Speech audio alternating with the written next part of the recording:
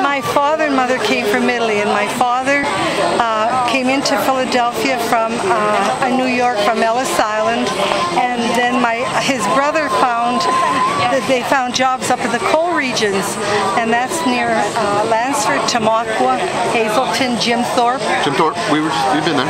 Okay, that's where I come from. And they worked in the mines because that's the only jobs that they could get. And my dad worked in the mines for 36 years, and the mine shut down.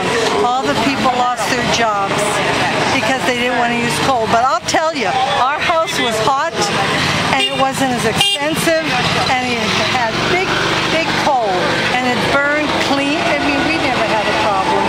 Anything else you want me to say? That's perfect. Have you noticed electricity rates have been raised? Oh my goodness, sure, I have electricity, but our family's homes were heated by steam, coal, and we had a furnace, and the coal was wonderful. It was wonderful. You had heat like you wouldn't believe in the winter time. Yeah, perfect. And it came from our parents and the Slovak people, the Ukrainian people, the Irish people. The men worked very, very hard. My dad worked very, very hard in the coal mines.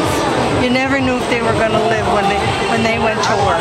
And unfortunately, we're losing a lot of jobs right now. Yes. Well, they lost all their jobs, and I know when it happened. 1956 is when I graduated from high school, and that's when when the mines shut down. Then there was strip mines, and I had an uncle that worked in strip mines where they take the surface with a big steam shovel, and they worked and did that. But the men never got any other jobs. So it's really important to keep them here in Pennsylvania. Very much important. I would love to see it come back. I would love to.